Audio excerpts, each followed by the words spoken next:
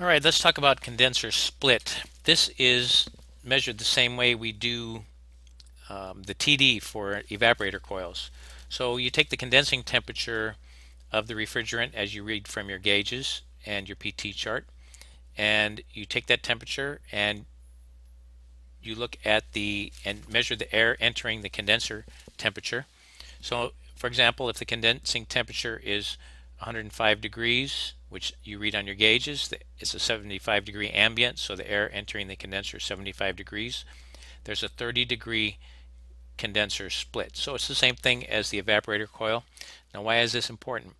Well, many times, like we talked about earlier, that refrigeration systems don't always come as a wrapped up tight package. You have controls are put on after the fact depending on the situation. You may go to a restaurant or a convenience store. They're not big on replacing entire systems, so you're going to have different condensers and mismatched equipment. And you're not always able to find the installation guides or the manufacturer's information. So these are just some things to keep in your hip pocket to give you a reference point.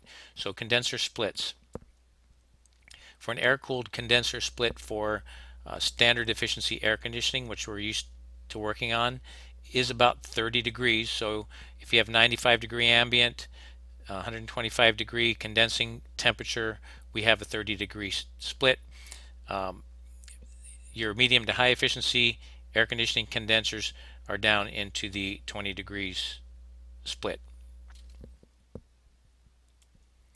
So the condenser splits vary from manufacturer to manufacturer, but like I said, we'll list a few hip pocket splits. It gives you a quick reference and can be an indicator and help you determine what's happening with the system in the refrigeration cycle.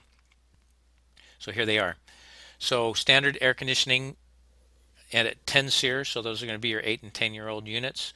We have a 30-degree split. Commercial freezers are 20 to 25-degree split.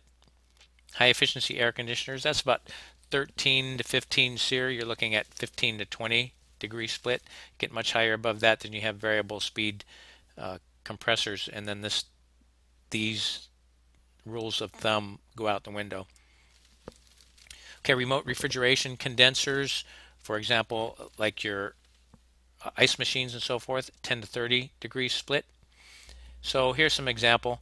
Masterbuilt medium temp is at 30, a Russell freezer at 25, Train AC system 20-degree split, and a remote system 10 to 30. It's not real accurate, but it does give you a reference point.